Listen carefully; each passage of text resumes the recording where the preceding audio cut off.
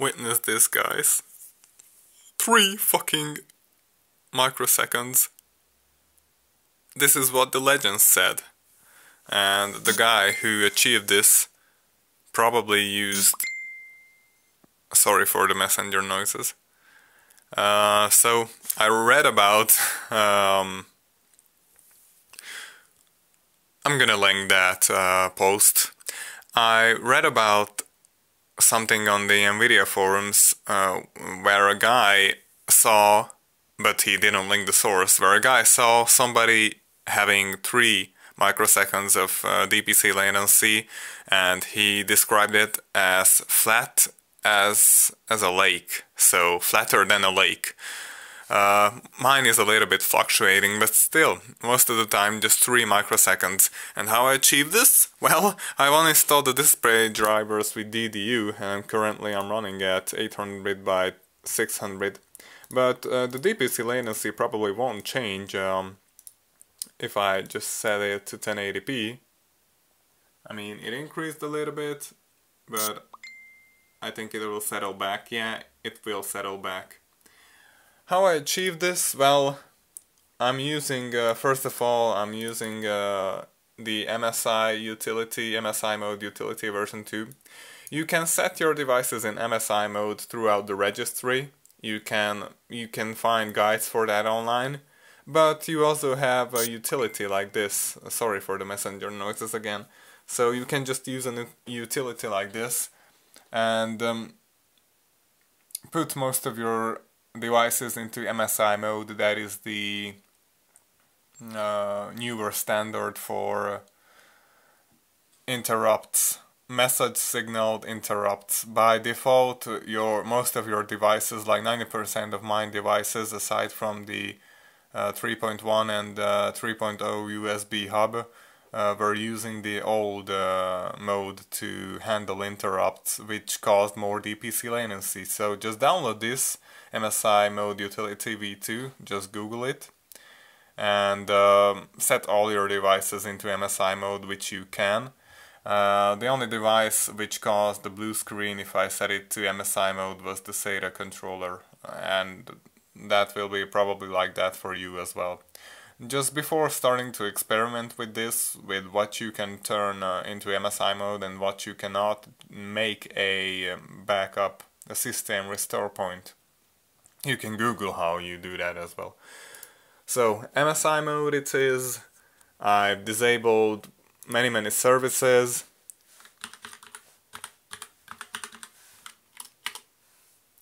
This is turning into a guide on how to optimize your PC, but anyway, I just sorted them by startup type, I mean status, and looked at the ones which were started and disabled anything which I don't need, like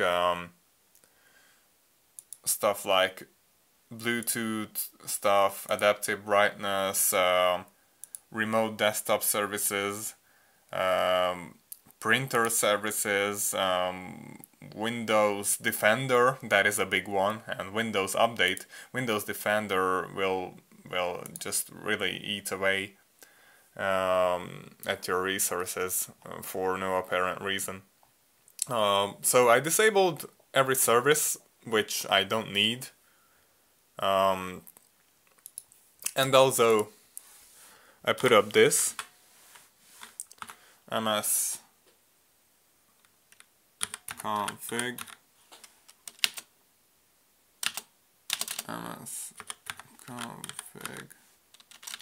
fucking hell,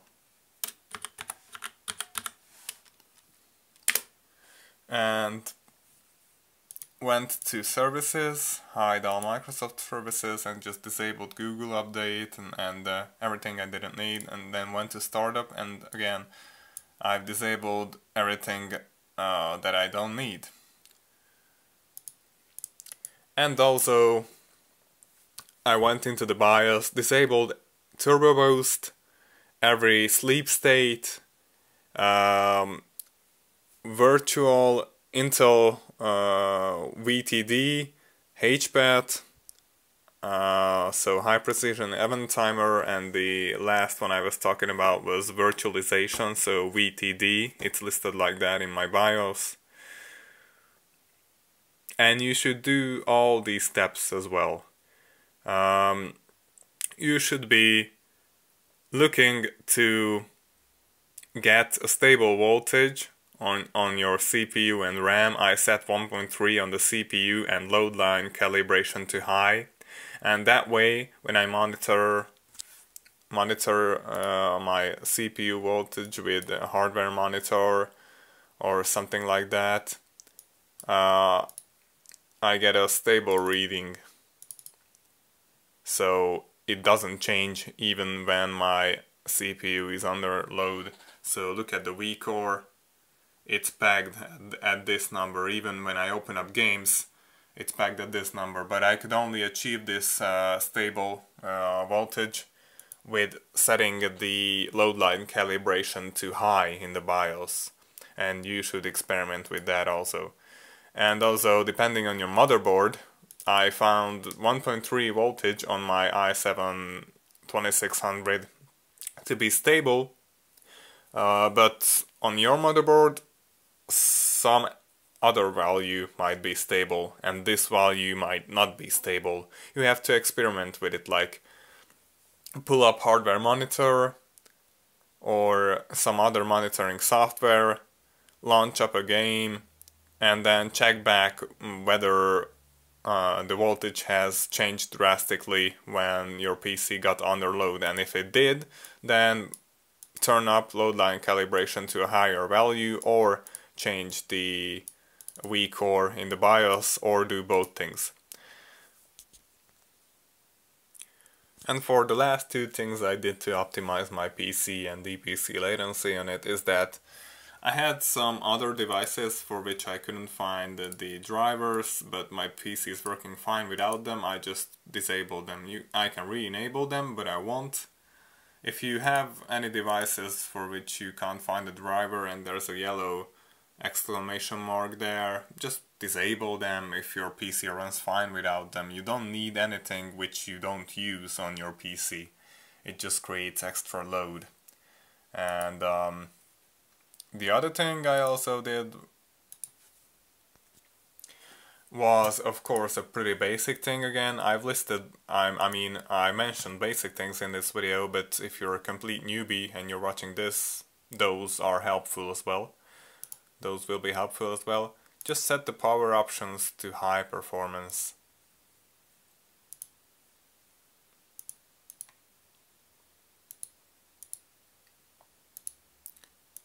And if you don't have many options in this menu, Google how to enable all options in Windows power management high performance, or piece together a Google search from the stuff I've just mentioned, like how to enable all settings in how to enable all settings in power plan, for example.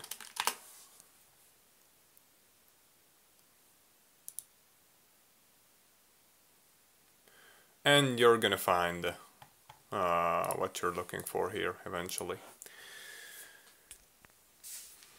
One other thing to add, yeah, Shadowplay is really handy for recording gameplay, but if you do enable it, it will increase your DPC latency, and even more so if you enable shadow capture, so that means it's constantly recording your gameplay and you can just press a button to save it permanently. That will increase your DPC latency. And any overlay, if you're using Steam, Origin, any overlay will make your game less responsive.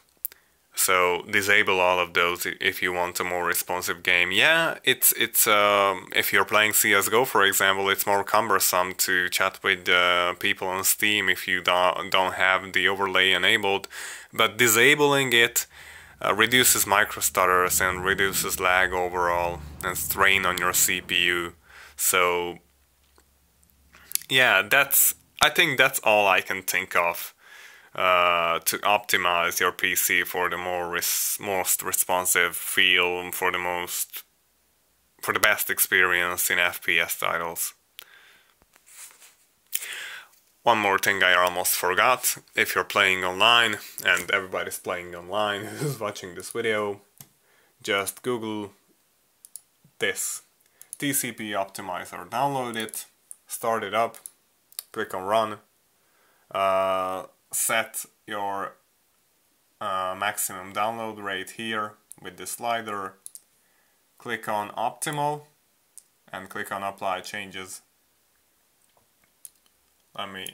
Let me do it for you. You just press OK and restart your PC, and this will make online games more responsive. It might even decrease your ping, but I won't guarantee you that. What I will guarantee you is that this changes the settings in your Ethernet controller. It'll make stuff snappier, I guarantee you that, because the basic Windows settings are for compatibility. They are for with the basic Ethernet settings that Windows applies. Even the oldest PC and even the newest will work, even the shittiest, even the best will work. But this one applies some more optimal settings for modern PCs for online gaming, and you're probably using a relatively modern PC for gaming if you're watching this video. So just do that, you will thank me, I guarantee. And I knew I forgot something. Which is pretty basic and the mainstream tweak to do. It's mentioned everywhere, but I almost forgot it. CPU core parking. I don't care what you believe in, what anybody told you, what you read on a forum. This is just a simple program which takes minutes to download, and you can't do anything wrong with it, and you can set everything back to default if you don't like the results, for which the chances are like 0. So if you have like any multi-core CPU, you can't have negative results from this. The only negative that you get with unparking your cores is higher power consumption. But just do it. You want stable clocks, you want each of your cores to be running at their maximum all the time, or at least running at a set amount. If you have an i5, this might not do anything. I can't remember. I had an i5 2300. What did it do or what it didn't? But on the i7, I think it made a difference. Anyway, just download this, unpark all of your cores and be done with it. Don't think about it, because there's no negatives, basically. If you're going to optimize your PC for FPS gaming, then just do this little step, which might help a lot. I think that's all I could remember. I know this is kind of messy and amateurish, like I'm filming the screen, but I really don't have much time to do a video like this, but I just thought I'd put up a video either way, because I have the knowledge to help many of you make your PCs feel more responsive, and that way increase the amount of enjoyment you get out of playing FPS games.